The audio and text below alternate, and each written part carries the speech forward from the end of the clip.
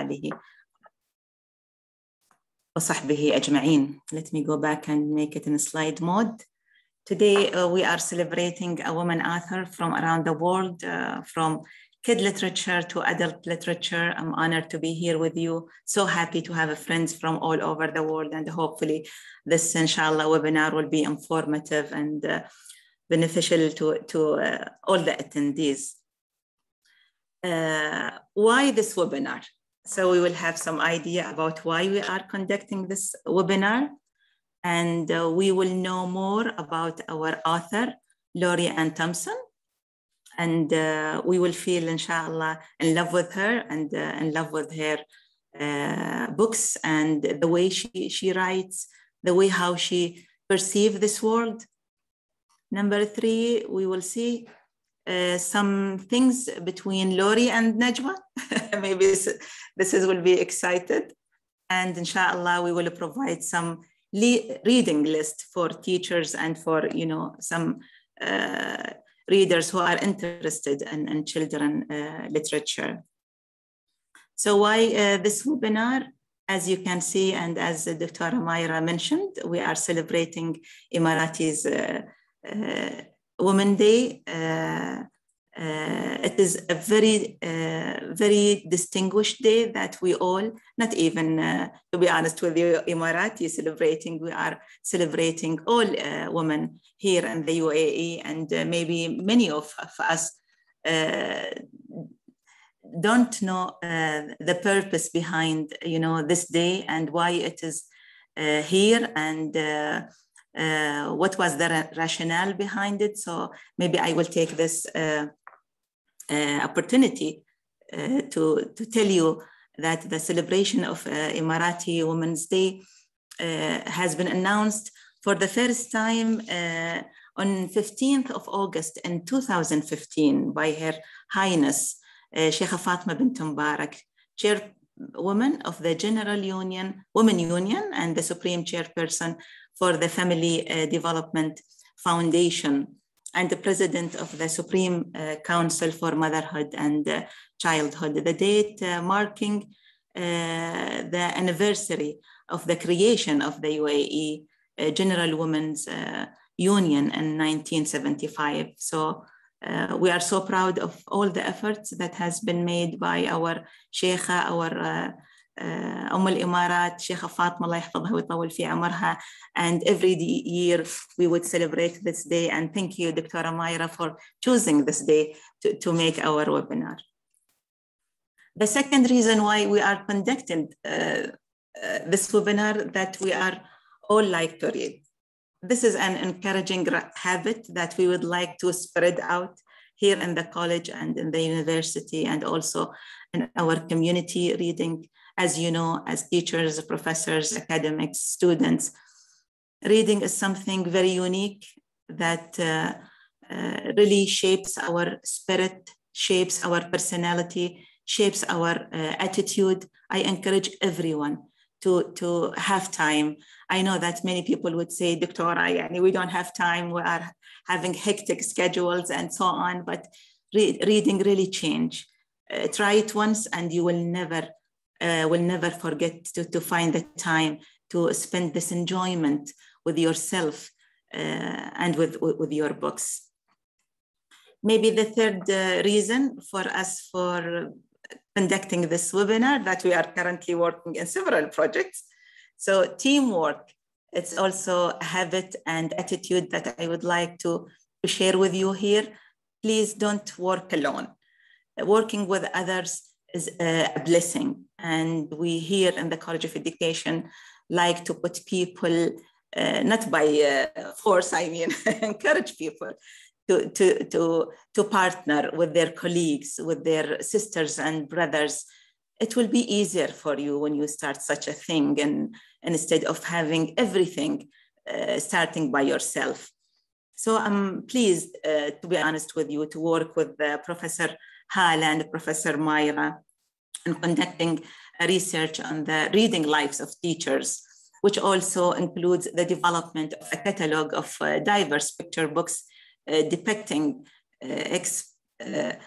exceptionalities and awareness of the others in society. A very important project. I'm so enjoying so far. And although of the tons of picture books Dr. Myra have us to read and to analyze, but it really took me to several souls and several words. I felt that I was part of all the books I read and analyzed. I really enjoyed all the time I spent with these books. Also, another reason for bringing this webinar together, that we like to bring our work to others, sharing and exchanging knowledge as a philosophy here in the college and among our colleagues. We like to share this information, knowledge, research, so we can give them maybe a push to do more, inshallah, and to participate in sharing their research with us, so we can all work in a team where we celebrate by the end our achievement, and inshallah having these project papers published, inshallah, very soon.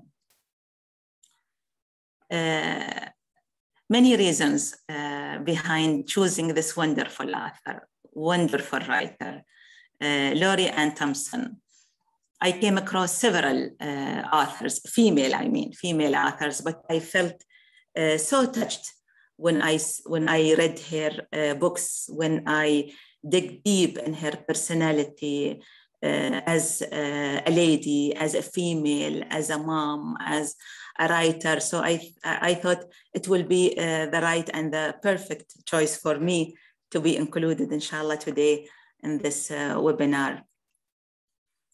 She is a former software engineer. Laurie Ann Thompson now writes for young people to help them understand the world we live in, so they can help make it a better place for all. She strives to write nonfiction that encourage imagination and fiction that reflect universal truth, as seen in Emmanuel's Dream, a picture book biography of a man who changed his country's perception of disability, and winner of the ALA Schneider Family Book Award and ALA Notable Book and CCBC Choice and Bank Street College Best Book of the Year, and other tons of other awards. We really appreciate the work and the effort she put to bring many things to our life. And you will see in this short presentation that I have how wonderful she is when she touches personal lives of others, and how wonderful she is when she brings truth and facts to little children. Laurie's life, I thought it is wonderful to shed light on this part of her life, so we know more about her and what makes her a good writer. She said, I grew up in a small town in rural northern Wisconsin. When I was a kid, I loved books and animals. Not much has changed. I graduated from college with a degree in applied mathematics and become a software engineer. I always loved writing, though, and when I had children of my own, I was reminded how much I love children's books. It was time for a career change. So it's wonderful how moms can be adaptable to their life changes, and they can move from one position to another, pursuing their dreams and pursuing the love of reading and writing. I now write for children and young adults to help my readers and myself make better sense of the world we live in, so we can contribute to making it a better place. What a wonderful philosophy she has. She is taking reading as a tool to change the world and as a tool to change people's life. And I found this very touching to me. She said, I strive to write fiction that gives wings to active imagination and nonfiction that taps into our universal human truth. I believe that each of us is capable of doing amazing things once we discover our passion, our talent and our purpose. Reading is a great place to start. I agree with her 100% that reading is the start for many successful stories, whether we lived in as people or we shared, or people or other friends shared with us. Most of the stories I read, or most of the stories I talked about, it usually go back to reading. That source of information, that source of change really pushed people to make a significant contribution to their lives. She said, my books are represented by Amy John Paquette at Erin Murphy Literary Agency, and my articles have appeared in Odyssey, Faces, No, Kono, We Ones, and Parent Map magazines. So she is famous and popular. I encourage all of us, our beautiful audience, to look at Lori's work and to find her books and articles.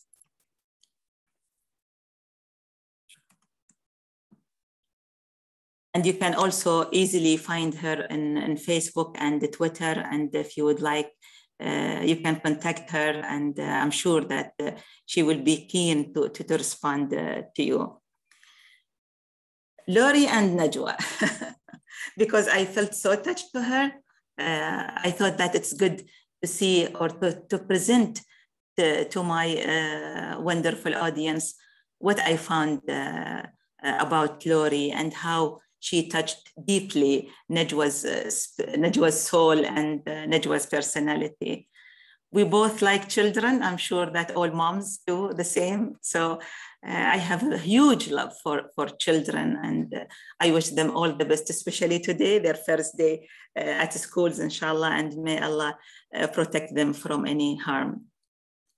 We also, we both like to make a change. For me, changing is a practice that I do. I don't like my day to be typical. So there is no way that I can make it similar to yesterday. And hopefully it will not be, inshallah, the same from tomorrow. So changing is part of my lifestyle that I like to see in my life, whether it is social or professional. We both work to inspire others. I hope that what we practice here in the college or what we practice in our classes inspire others to be very distinguished people, to be relaxed people when it comes to social and emotional life. Sometimes your busy and hectic schedules will take you away from the calm or the comfort zone.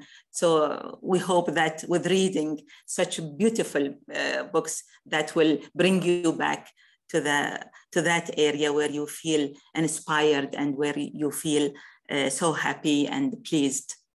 We both love writing. I do have some, or not some, many attempts to write. It's not published, it's very personal, but I'm so proud that I have memories of most of the stages of my life. I'm still having some, notes that I took when I was a college student, when I was studying in the state, when I get married with my husband, and then when I have children, and I continue this habit. So it's lovely to be a writer.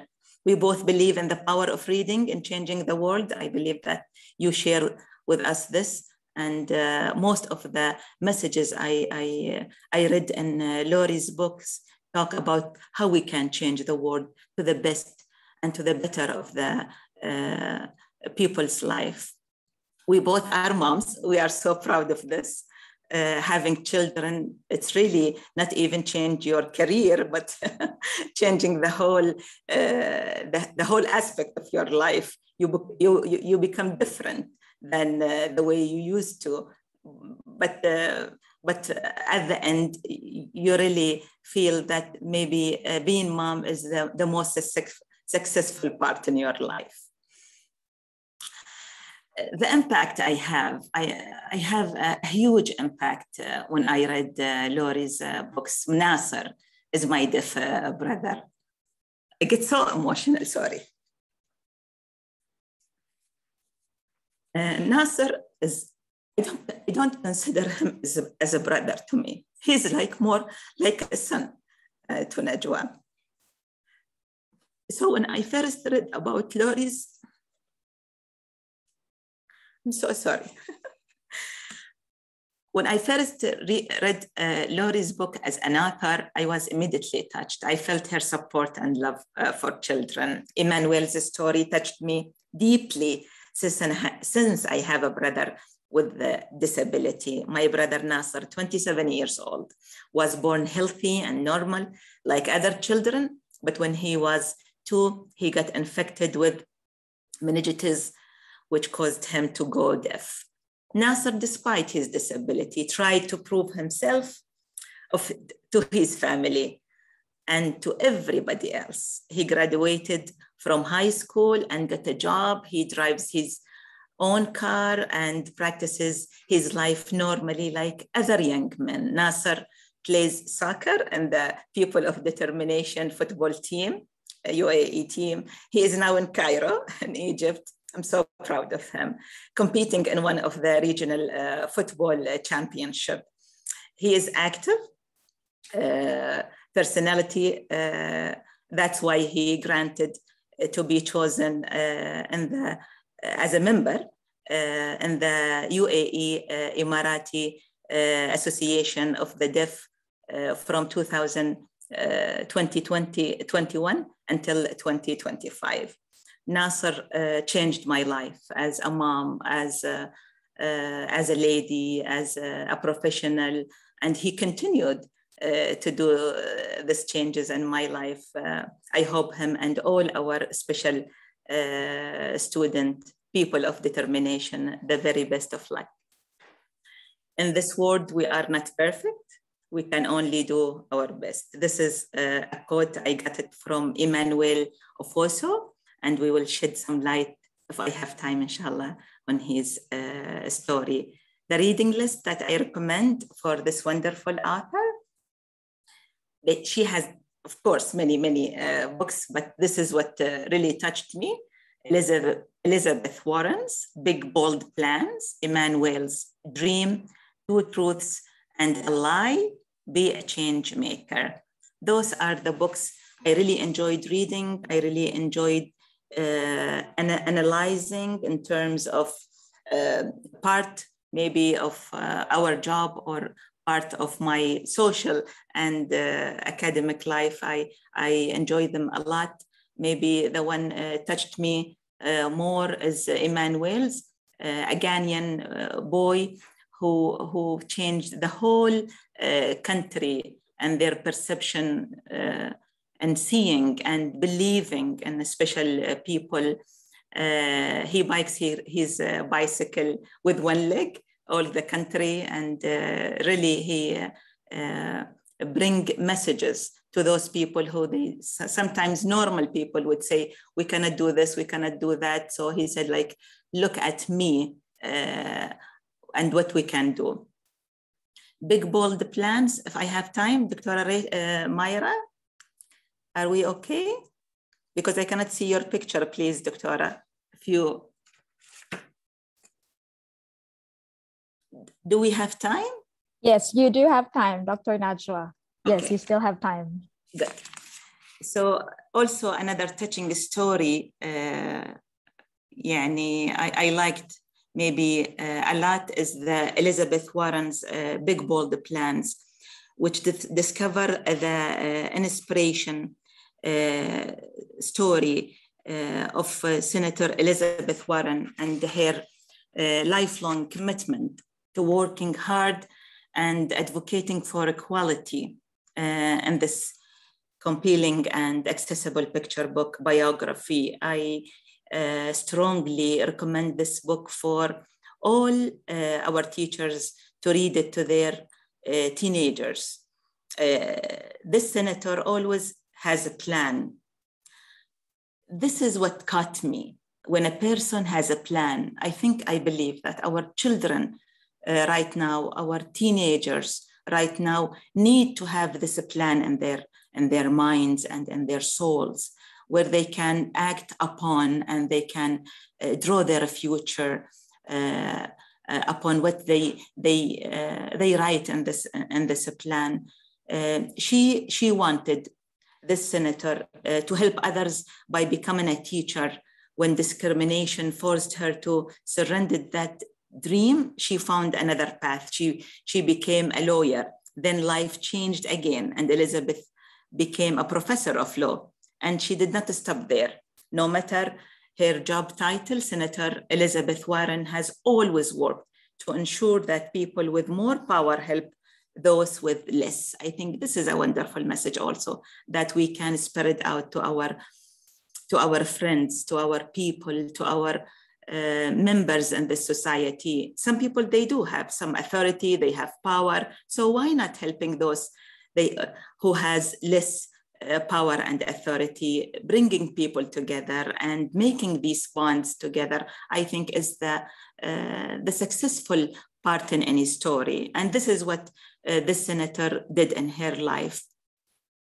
She leads by example, inspiring young people across the nation and to pursue their dreams despite obstacles like prejudice and inequality. Known for her dedication and willingness to adapt, Elizabeth Warren was persisted and become a voice for fairness and positive change.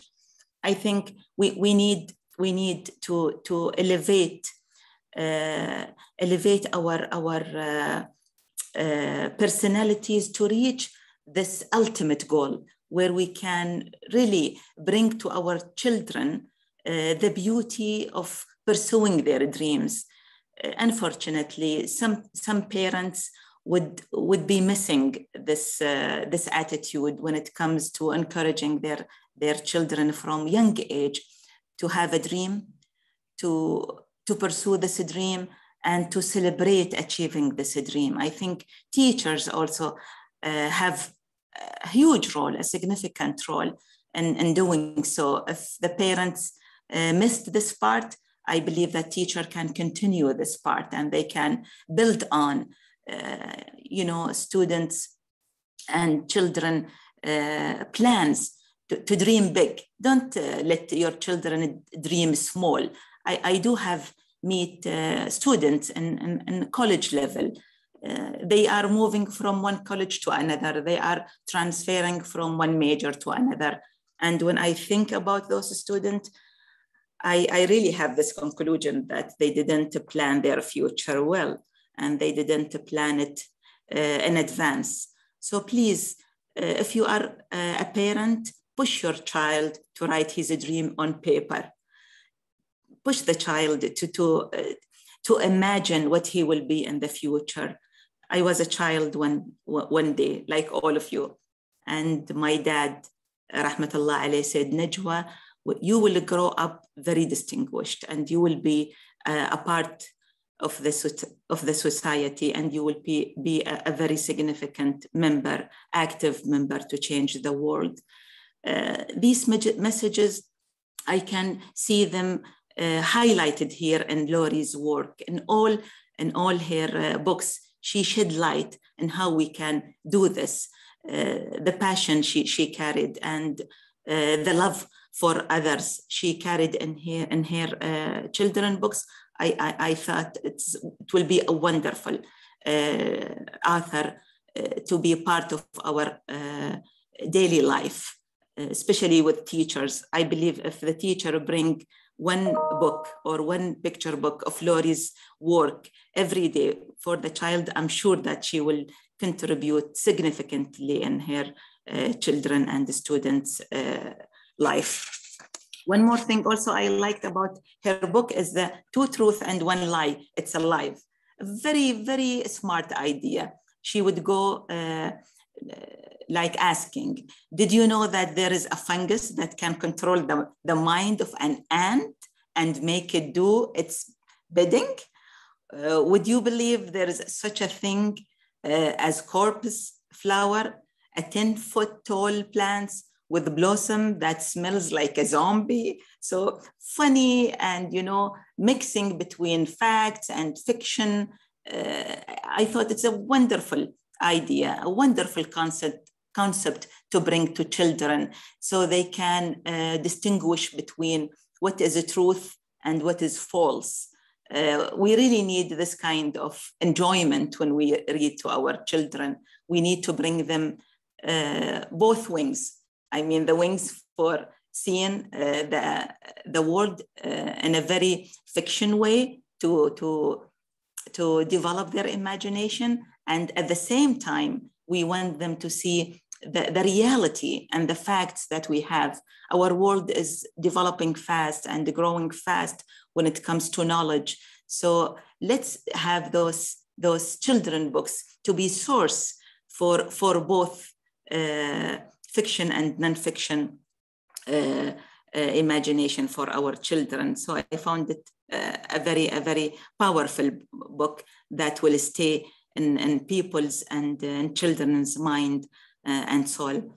I believe these are some of the stories, some of the thoughts, and some of the feelings and emotions I built with Lori. That's why I can see that we have many in common.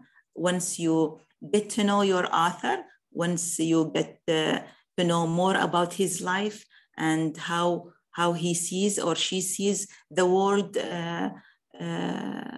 I think you will find some common things that related to your personal life. This is the connection I like our children to have when they read their own books. I recommend her books. I recommend our wonderful audience to dig deep on her work, and I'm sure that you will enjoy it, inshallah. Thank you very much for your time, and thank you, Professor Myra, for such a wonderful opportunity. Thank you. Thank you, dearest Dr. Najwa. I can assure our attendees that your TBR stack, it's a term among bibliophiles. It means to be read stack will definitely explode exponentially after our webinar. So that's what we are hoping. And now it is my pleasure to introduce everyone to the chair of the Special Education Department, our queen of inclusive education, Dr. Hala El-Hawaris. Thank you, Dr. Meyer, for this wonderful introduction. Hello and good morning to all of you. I'm very delighted, really, and grateful to be with you in the company of two great women, a very successful woman from the College of Education, the College Acting Dean, Dr. Najwa, and the College Assistant Dean for Research and Graduate Studies, Dr. Myra. And as you all know, that we are all here today, actually, to celebrate the Emirati Women's Day and to mark this day, a day that we all believe is really important. And I personally really love the fact that we always, every year, right, we recognize and we acknowledge this day, not only just congratulate women for the achievements that they are doing, for the contributions that they are making also in the society, but also for to look at the history, right, of what women did and how they were able to make this. And actually, I'm very happy today that to be part of this panel, so I can share with you some stories of women who were very successful. They have made significant contributions to the society. And I would like to take also this opportunity and to thank Dr. Myra, my colleague, for, as Dr. Najwa said, she gave us an opportunity to be part of this great startup grant about reading lives. And in this research, we were able to read and to discover actually the children literature. I have been reading and, you know, many books lately, you know, for this research. And I'm really inspired, you know, by a number of books that I'm going to share with you today. Also, I would like to congratulate all women, those who are in the front line, those who are at the back office, and those who are at homes for their great achievements. And congratulations to all of you. So let me just start by, yeah. Okay, now today, actually, I'm going to share with you a number of female authors who are very influential around the world. And as Dr. Najwa was able to come up with one author, I was not able to do that.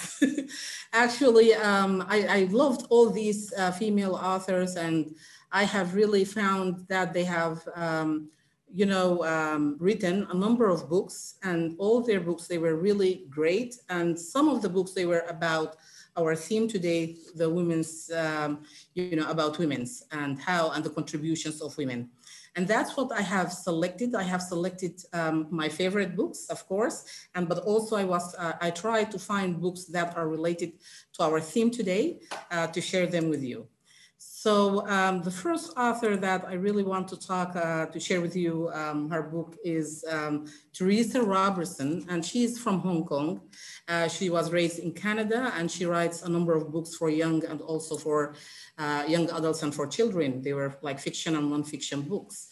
The book that's really, I found it very inspiring, it's The Queen of Physics. I don't know how many of you, and please use the chat box and let me know, how many of you have heard about Dr. Wu Xin-Shang? I hope that I'm pronouncing her name correctly. Today, I'm going definitely to share with you a number of names, and I hope that I'm really pronouncing all the names correctly. If I don't, so please forgive me. So have you heard about her? Please go ahead to the chat box, either say yes or no.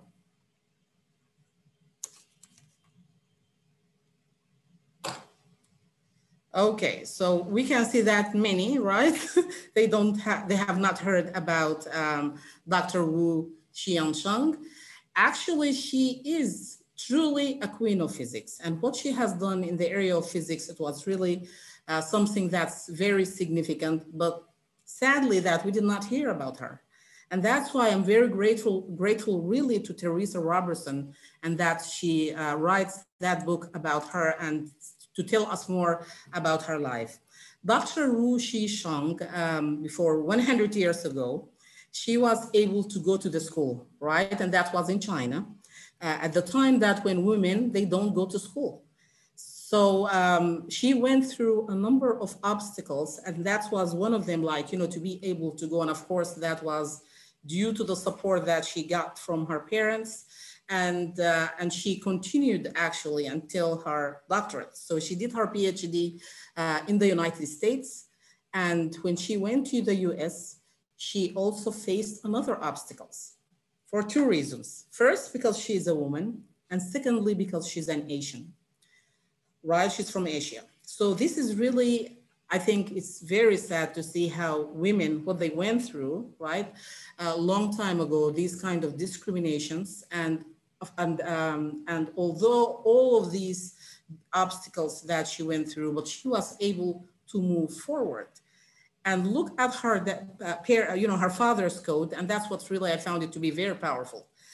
She said that that's what he's always telling her, that just put your head down and keep, right, walking forward.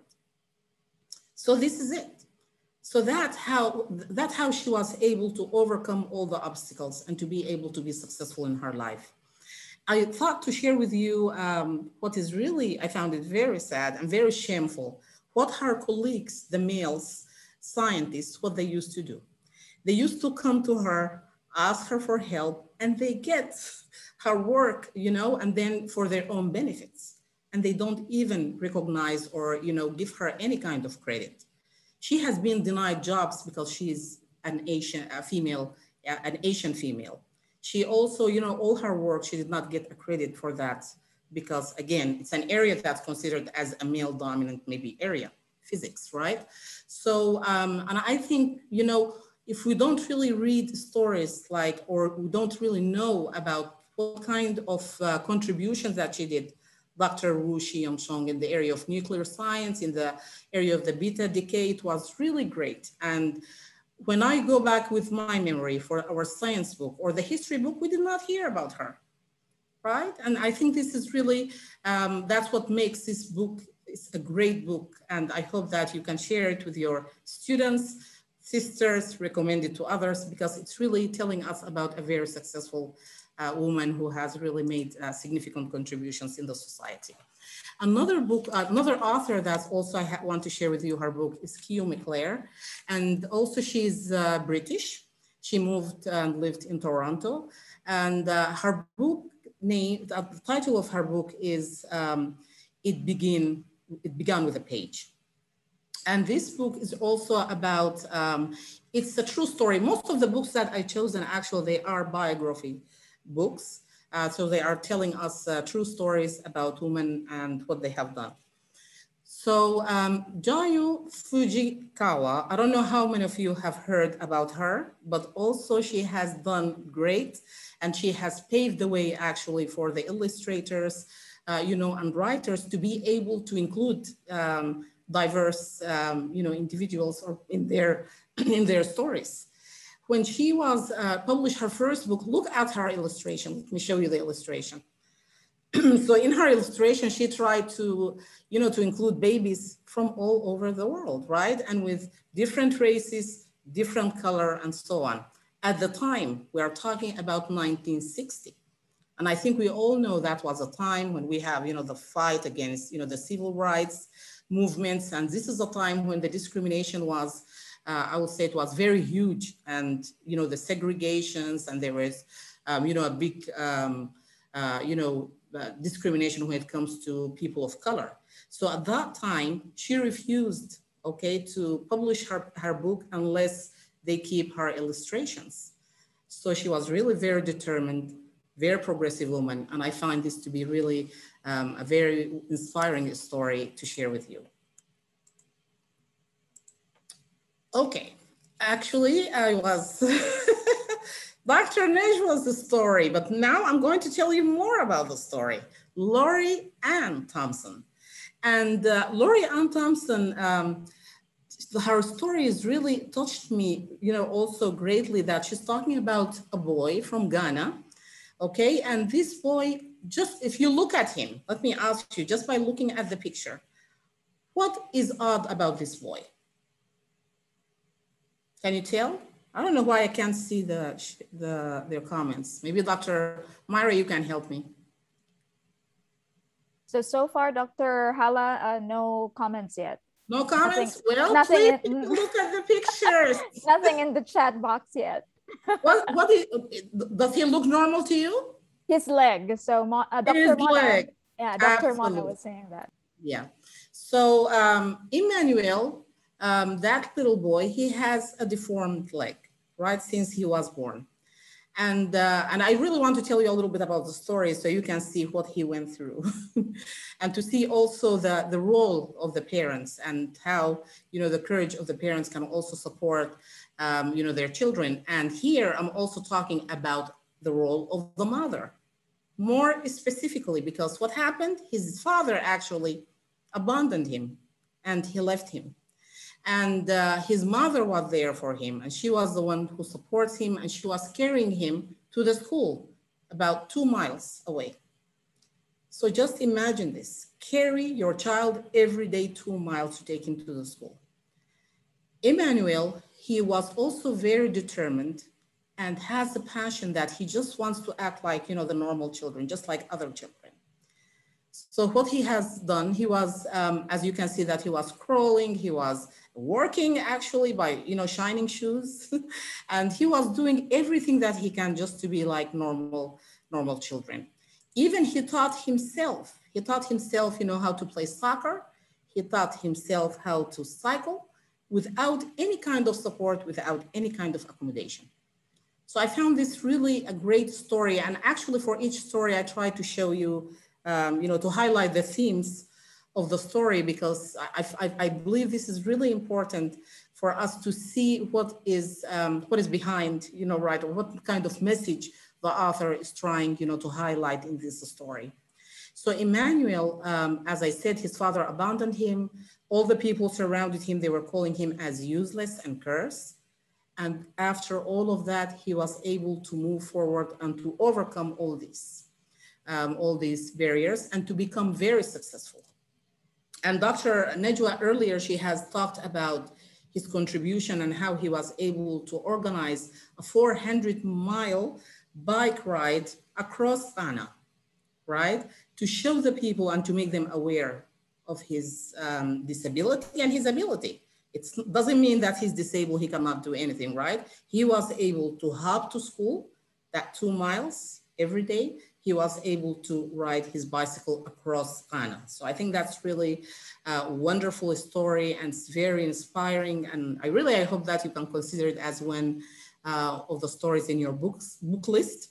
And if you can also share it with others.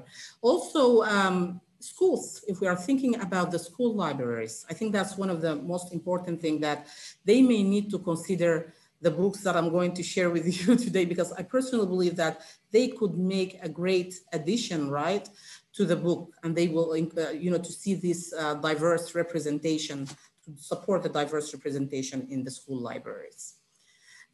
Also, another quote that I found it very powerful when the author said that, he said, UPA inspired legislation upholding equal rights for children with disabilities. So look at Emmanuel. He's really become a national hero. So I found this really very touching and wonderful story. Another story by Janine Sander, and she's also a wonderful author from Australia. And she has a couple of books that I'm going to share with you that are based, they are mainly about gender equality. And in her first book that I'm going to share with you, The No Difference Between Us. And this book is about twin, a girl and a boy, right? And both of them, they are the same. That's exactly what the message that she's trying to explain here. Both of them, they have hopes, just as humans, right? And they have dreams and so on. And they can have the same dreams. If you look at the boy, what is the boy holding? He's holding a doll. Probably some male will say, we don't like to see that, right? They don't want to see a boy is holding a doll, but it's okay. And this is what is this all about? Like, we don't want I think this is a time when we want children at younger age to start to see that, to hear about and to see examples of males who are doing things which normally for them to do. It's not something shameful for them to carry a baby or to play with a doll. It's okay. But I know, even if when I go back and if I relate myself to this, in my country, originally I'm from Sudan, and in my country, I don't think my, I guess in my culture, will be very much accepted, right? And people will be very happy to hear about this. And that's what they always tell the boys, like, you don't have to cry. We don't want to see tears in boys. Boys should not do this and that. When they see them, they are playing with dolls, probably they will say, no, you need to play with the car and so on.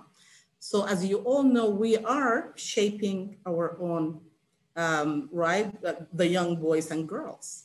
So this is a time when they start to pick on the gender stereotypes. And that's why I personally believe this will be a great addition, a great book to use and to share with children at a younger age. So we can really, I guess, fight against the gender inequality. So it's a great book. It's really also, if you look at the themes, it's also about tolerance and about how you can respect, the gender, and it has also include empathy, in the story. So it's really great, and I hope that you can also share it with others. Another book also by the same author, Janine Sanders, is No Means No. When I read this book, actually, I was thinking about, is that acceptable in my culture? No, it's not. When we talk about young girls or boys, we always teach them that they need to be obedient, right? They need to respect elders. You don't say no to anybody who's older than you. But is that right? Is it always right to say yes? And if we think about it, of course, in this book, also the author was trying to talk more also about the bodies, right? And for the children to be able to, to protect themselves and to be able to say no when they don't like the way how others are, hugging them, kissing them, and so on. But generally speaking, I think this is a very good story to empower women. And as I'm coming from a culture that really is always telling younger, and I'm really not looking only at girls, but girls and boys to not say no for elders, I think it's time now for us to understand that sometimes it's good to say no. And we need to teach the kids to say no. And we need to teach the parents to accept the no when it comes from the child and to respect it. And this is maybe will be the best way for us really to come up with a society that's going to have less violence, right? And more respect to no, to the word no, which is going to really to help us to have, more respect for the humankind. So I think really we need to think about these books and to deeply about what kind of messages they are sending and what can we really take out of these stories that are written by great female authors. Also, so that was mainly the aim, that's to empower the young girls to, to grow up into empowered adults. So I found it very great. Okay, another story. Did you have, I have 2 minutes? I will go fast. So Nivola Claire, she has a book and also about a very successful woman, Sylvia Earle. And I don't know how many of you have heard about her, but personally, I did not. She's also a great woman. She's an oceanographer. I was able to learn about her biography, about her contribution to the area of the science, but sorry that we did not hear that much about her. Since I don't have that much time, so I'm going to go a little bit faster.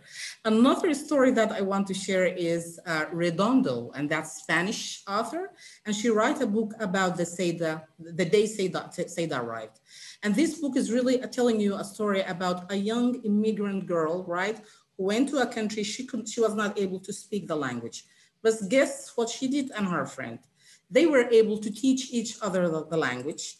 And let me show you this image, which is really amazing. So by looking at each object, teaching each other, the language, they were able to communicate. So they were able to overcome all these barriers and the borders, I guess, of the language. So it's telling us the power of language when it comes to communication. And what I really like the most about this story is that how it shows immigrants in a more positive way. So their language is also equal, right, to the local language. So I felt this is really great. Another book, and I'm not going to have enough time to talk about it, but I will talk very brief about A Splash of Red for Jen Bryant.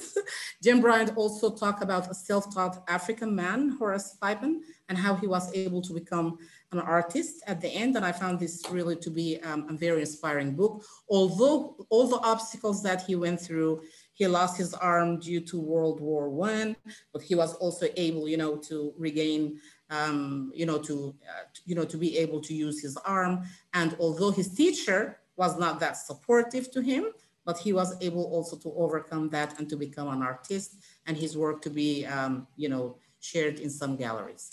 Okay, let me move on. The 6 Thoughts by Jane Bryant is about Louis Braille. And I really want you to know more about Louis Braille. Of course, those who are in special education, and probably most of you have heard about Braille, the system that is used for reading and writing, but I hope that you can read this story so you can know about him and how he was able to invent the system when he was a child, 13, 14 years old. So I think that's really amazing. Very inspirational story. And one of the books also, I think that's a time for us to talk about Huda Sha'rawi. She's an Egyptian feminist, and she has also write the book Harim Years, right? And that book was mainly about her memory. And she's coming from a very rich home, and she was talking about how she was forced, to get married to her husband, and all the oppression and all of the injustice that she went through, and how they were, her family, they were favoring her brother because he's a boy, and all of these kind of discrimination. So I believe this is a great book because like this kind of book, they have made, the changes and when it comes to the women's rights. So she plays a great deal also in our life. The last book that I'm going to share is by Helen Keller. And I don't know how many of you have heard about her, but if you don't, I hope that you can also add this to your book list. She is deaf and blind. And she was able, to prepare a book, to publish a book, and also to finish the college, and she was the first female, right? She's not, I will not say a female, but a female or a male who is deaf and blind and to finish college at 19, I think 1904. And she always, that's the way how she described herself and her life, that she lived at the sea, and then in a dense fog, a dense fog, as she can't see and she can't hear. And this is really a very heartbreaking story to see that how she was telling more about her life and how she was not able, to learn from her teacher Sullivan. But here, how you can see how Sullivan was also a hero by teaching her using, the method of finger spelling and telling her or teaching her that each object has a word. She didn't know that. And actually she went through a lot of frustrations, so she can be able to get also to this point and to learn. So it was really great. And I hope that you will all know about Helen Keller. So finally, I would like to share with you how these books, shaped me. They definitely shaped my interest in the area of social justice, equity, and diversity. And this is my area of interest, research interest, and it's also actually affected my choice of my profession. And books that I have read a long time ago when I was at school, like Helen Keller, a long time I read about her. These books, they have really also affected me, and they make me, and they help me to believe in people with disabilities and to become a strong advocate for them. Thank you very much. And I hope that you have really enjoyed this journey with a number of influential female authors from all over the world. Thank you. Thank you so much, Dr. Hala. As you can see, we have very little time and a lot of books to cover. Yes. Right? Yes. So now on to me. Let me just share my screen. Let me see whether I can do it on full screen mode. There you go. Okay. So again, thank you everyone for being here. You've already heard from my two co-PIs, Dr. Hala and Dr. Najwa, about our research project, which is the reason why we are also doing this webinar apart from celebrating Emirati Women's Day with all of you. So this is our research team. We're very lucky to have an international collaborator who is serving as an external PI for the project, Dr. Rwani Tupas, whom you already met last year. He is a renowned social linguist from University College London. I'm very privileged to have fabulous ladies, Dr. Najwa and Dr. Hala, both very avid readers as part of the research team as well. We used to have an external RA from Singapore. I think Rilla is here with us today. Hi, Rilla. Do say hello if you are here. She's an award-winning Malay Singaporean children's book author who I believe has just completed her master's degree in curriculum and instruction at the National Institute of Education in Singapore. We also have two amazing PhD RAs who are with us today. Maybe you can unmute yourselves very quickly. Najla, can you say hello?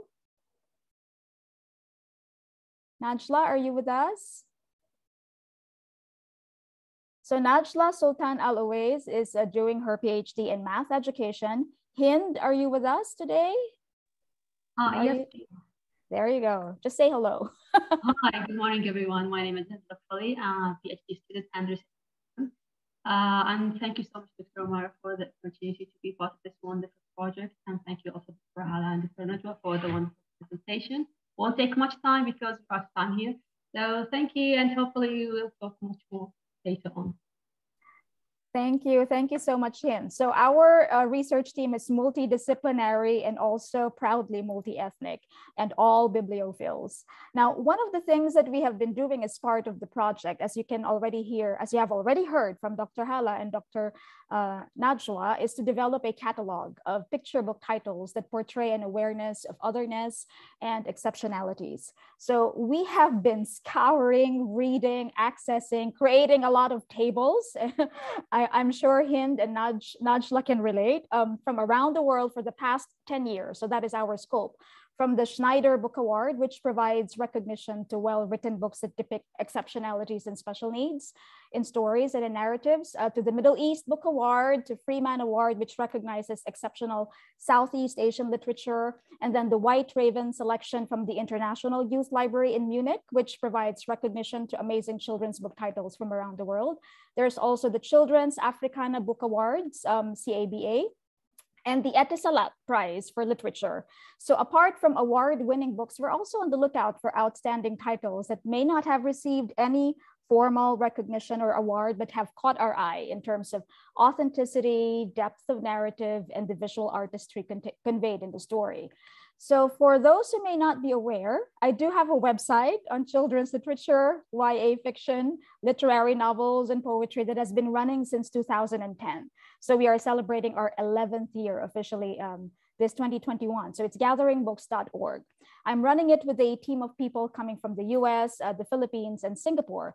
So in 2019, I read only exclusively female authors and novelists as part of our Year of Reading Women annual theme. So highlighting female authors and illustrators is really an advocacy of mine. So most of the books that I am sharing with you today, I most probably have already read and featured in Gathering Books.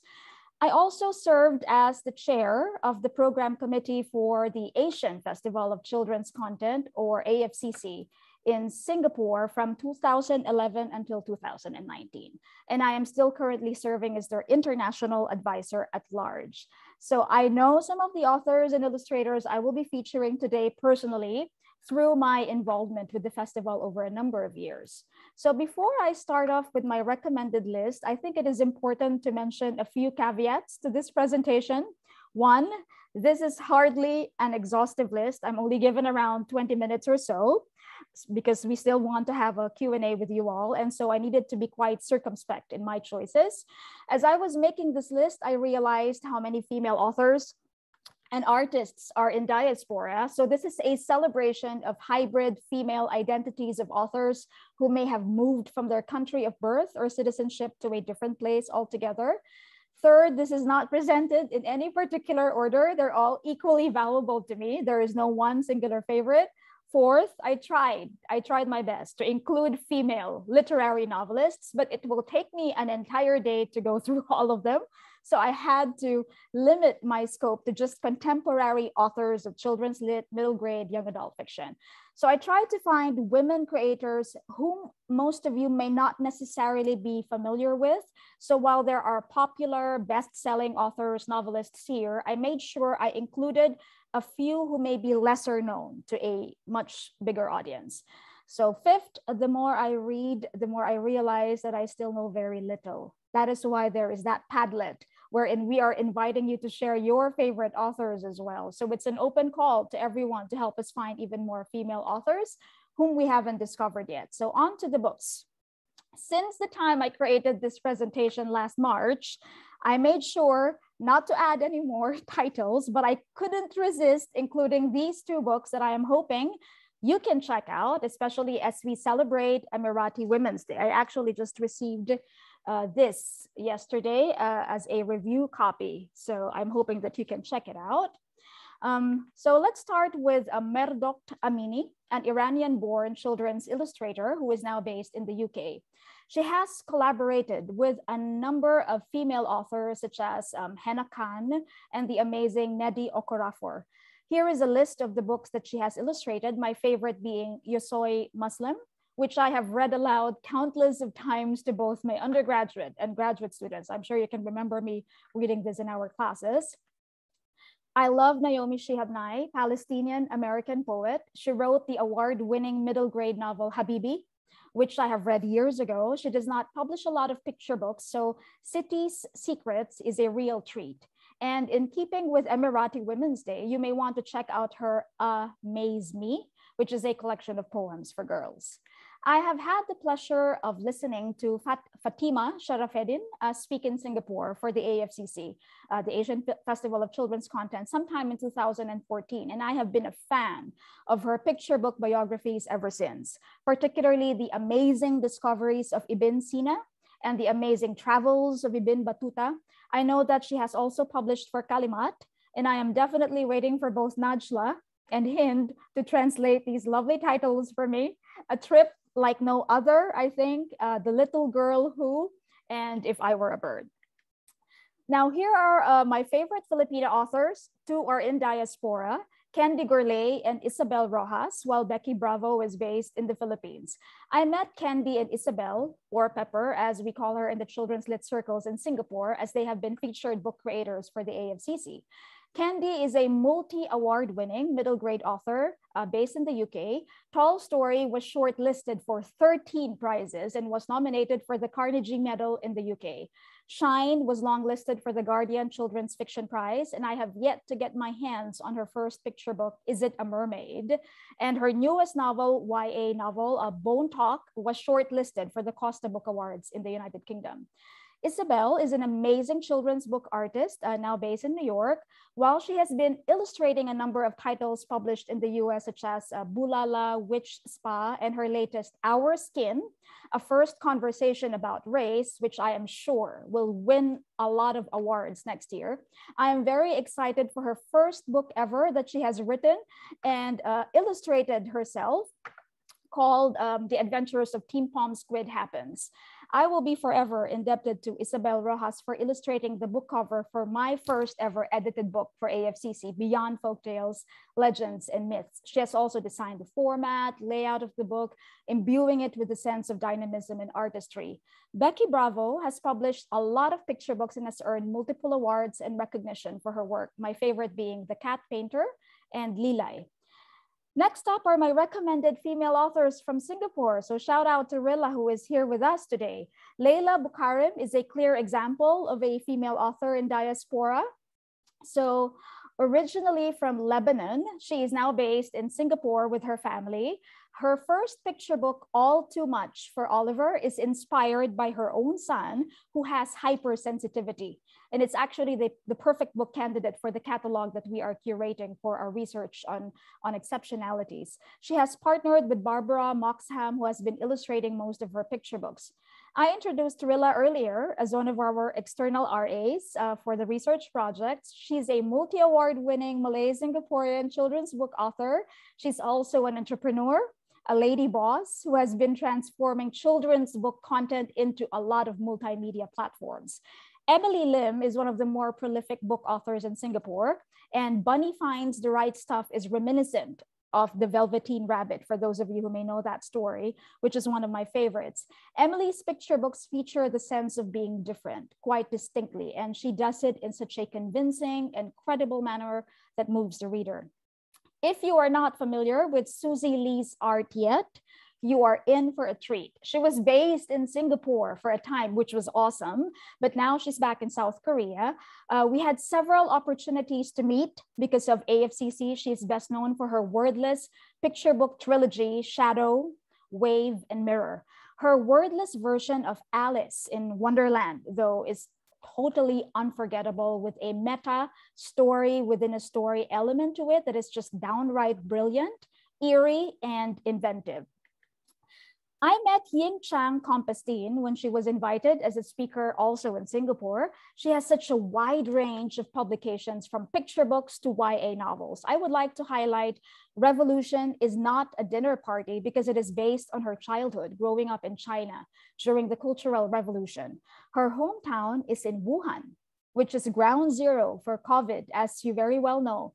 I interviewed her in Singapore and she spoke about being constantly afraid as a child that the Red Guard would come and search their home, and how she wrote her diary on pieces of paper, which she would hide in different parts of her house. She read those diary entries from when she was 9 and 10 years old to write this book, which took her almost 7 years to complete.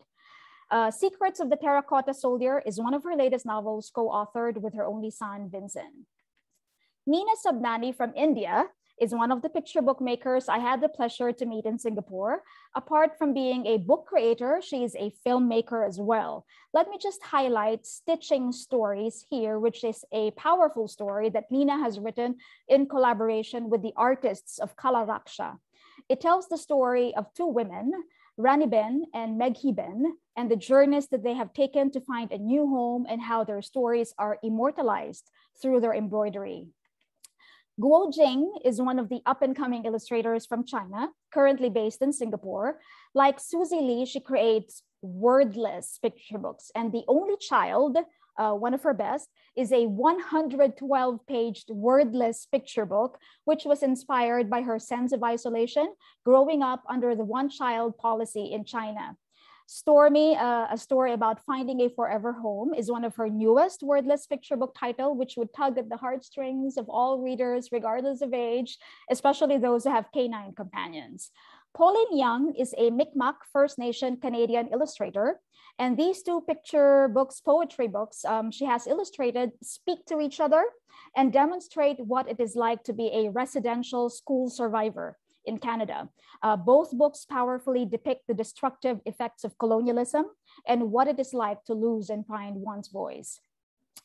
I love author illustrators. It is like they're doubly gifted with the ability to create both visual and textual narrative that the reader can lose herself in. Akiko Miyakoshi is one of my favorite female author illustrators from Japan.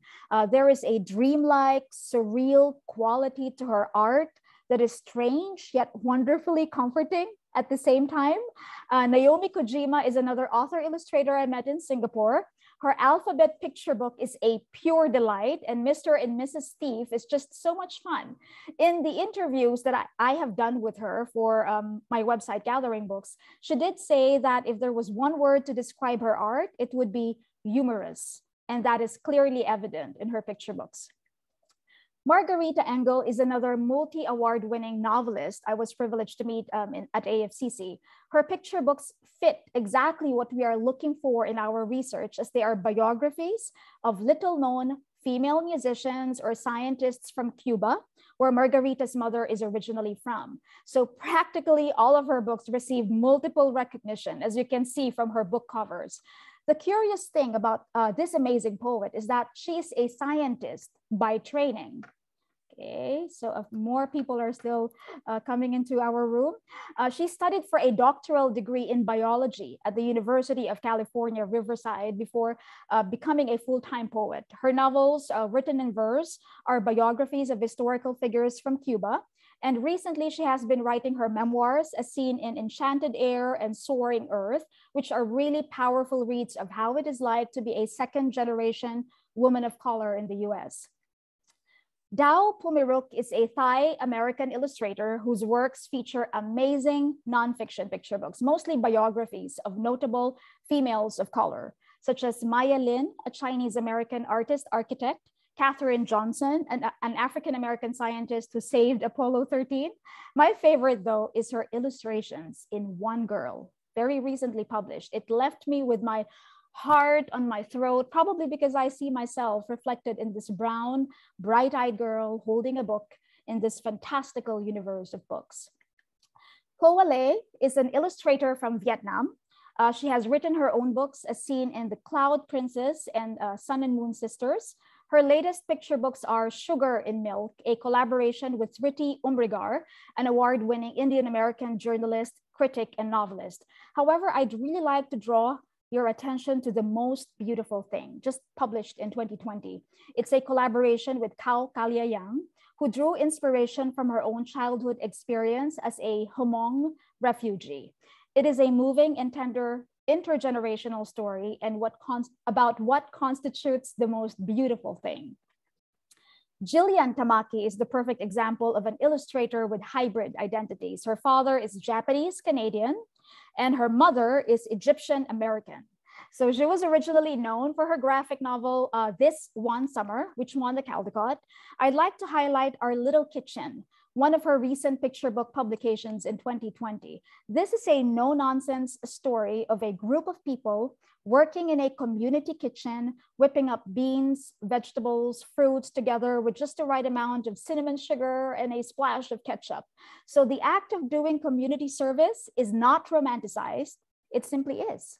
The busy hands and comfort food doing all the talking and loving that were neither expressed nor articulated in a mushy manner.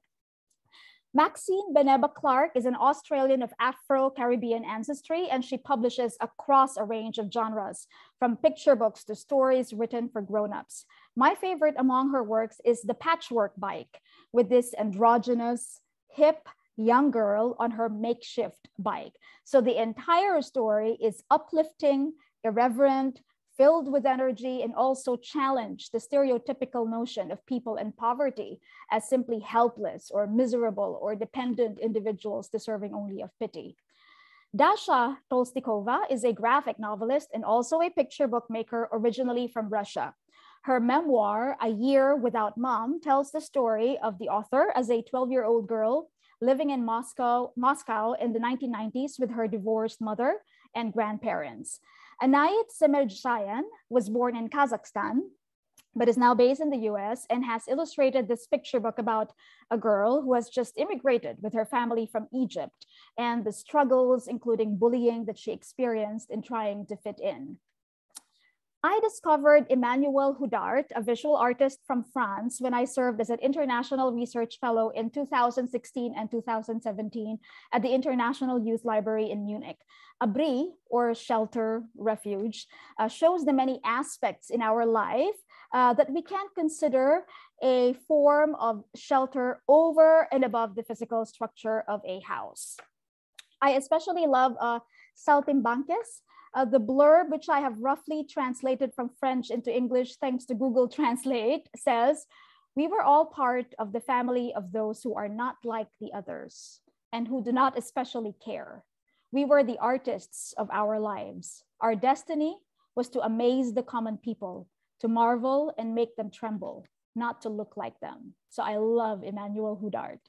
Marguerite Aboué was originally from Abidjan and is now based in France. Her Aya de Yopougon graphic novel series has now been made into a French animated film, and if I'm correct, it's also available on Netflix, if I'm not mistaken. Tomorrow is a story written by Syrian author illustrator Nadine Kadan, describing the narrative of a young boy named Yazan, who has been spending all of his days cooped up at home when everything around him started to change. So it's slightly reminiscent of what has been happening for over a year now, thanks to the pandemic. But this one is due to the war happening outside of Yazan's home. I'm sure all of you know what's going on in Syria.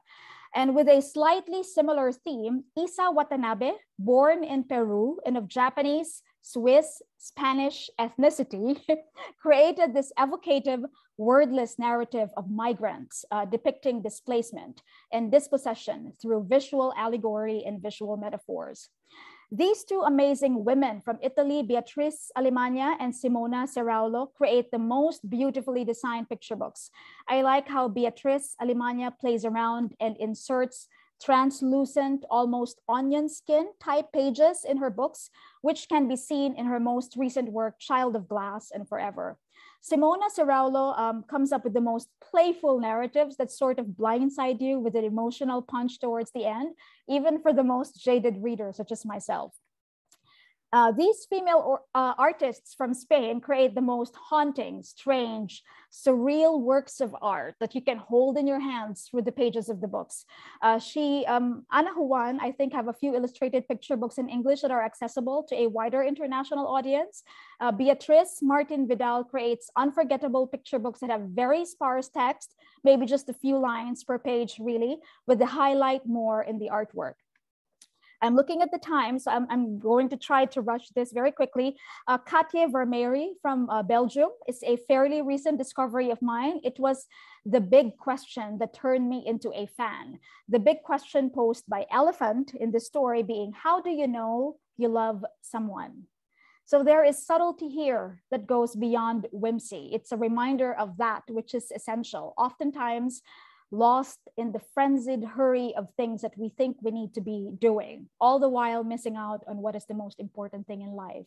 Sonia Danowski from Germany creates the most ethereal art, as can be seen in some of these titles. As you can see, there are plenty of titles that depict relationships between grandparents and grandchildren in this book list. So as I wrap up this talk, which took longer than expected, I want to acknowledge the fact that I am deeply privileged to have access to so many titles from around the world that I know have enriched my spirit with the recognition that not everyone may not have that kind of experience. Moreover, it's important to note that not all narratives come packaged in the pages of a book. There is the oral tradition of storytelling, of tales passed down from one generation to another that may not have been necessarily penned down or published or found in physical spaces, such as libraries or bookstores. This quote from Australian Aboriginal writer Ambelin Kwaimolina is particularly worth reading and thinking about. So she was saying, the great libraries of the Aboriginal nations of this continent are not built of bricks or steel. Our knowledge is written into the land, and our old people highly literate in reading the earth around them. But when strangers arrived on these shores, they did not understand our ways of knowing. And the arrival of the colonizers marked the beginning of another set of tales, the stories of the generations of Aboriginal people who lived the trauma of colonialism. And what she says here about diversity also moved me a great deal as I read the book that made me, where I read Kwaimolina's essay. So I want to quote from her here. She says, I want everyone who will come after me to inherit an earth bursting with diversity of species, of voices, of cultures, of ideas. And I know that the future is a story to which we all contribute. So look ahead. What do you want to see happen? Will you let the world shape you, or will you shape the world? I know it can be hard, especially when choices are few and obstacles are many, but your life, your choices, your dreams, they matter. None of us know the extent to which our story will intersect with the stories of others. Find your path and let no one diminish it or you. So that's it for me. Thank you. Thank you very much, everyone.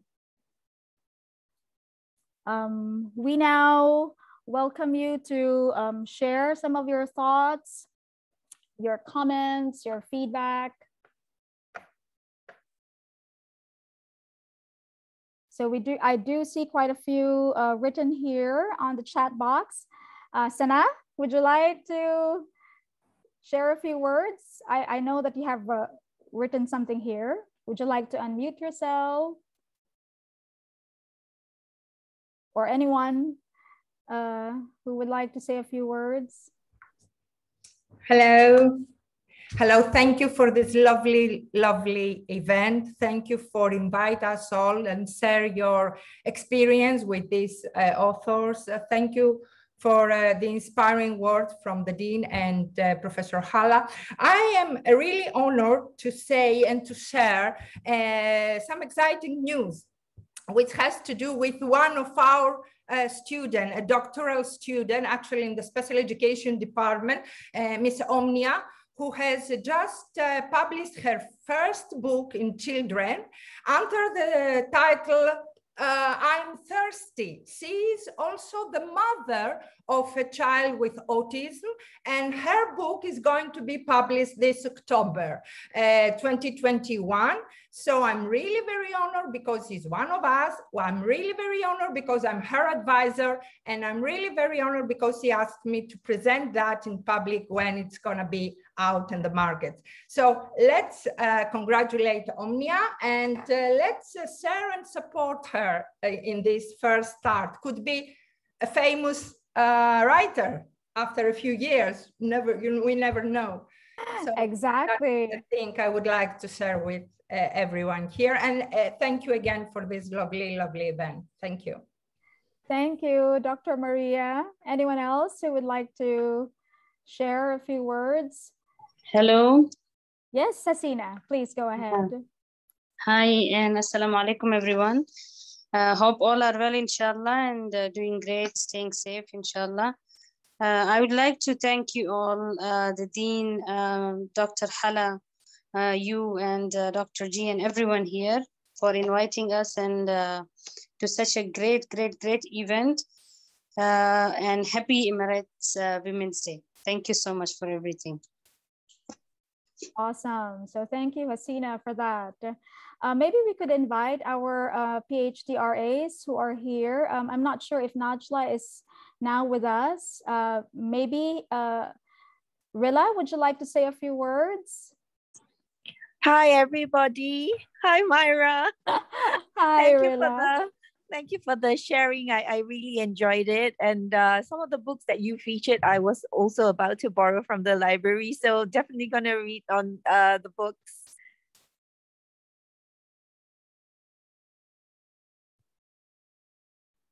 Awesome. Okay, so Rilla is is one of our external RAs from Singapore, and like I said earlier, multi-award winning author as well. So anyone else who would like to say a few words? Dr. Najm. Yes. Thank you very much. It's like for this hilarious presentation. Actually, it's like I'm starting to dwell in different parts. And it's like it is a world, it's like map way, it's like different female authors from around the globe, it's like participate. And I see, it's like even in the Arab world now, we have new female authors, which is a positive thing because for a long time it is male dominant, it's like the idea of writing, this is very, very, like, and thank you, Dr. Amira. You are just an encyclopedia, it's like you make my head giddy in terms of, it's like following all those authors and their writing. It is awesome. And I believe that, it's like we're going to look at that and read for those authors. Thank you very much, Dr. Najwa, for sharing your touchy story, and Dr. Hala. It is hilarious, it's good. As I said, it is stimulating, it is provocative, it is proactive also for thinking. And thank you very much. It made our highly stimulating thinking. Thank you. Thank you so much, Dr. Najm. Maybe we could invite Dr. Mona or Dr. Ali to say a few words. They're also fierce literary advocates. Lovely, lovely presentation, Dr. Myra, Dr. Hala, and Dr. Najwa. I was eating up your words listening to these lovely recommendations, and I can't wait to get my hand at the presentation so I can get all these lovely, lovely titles.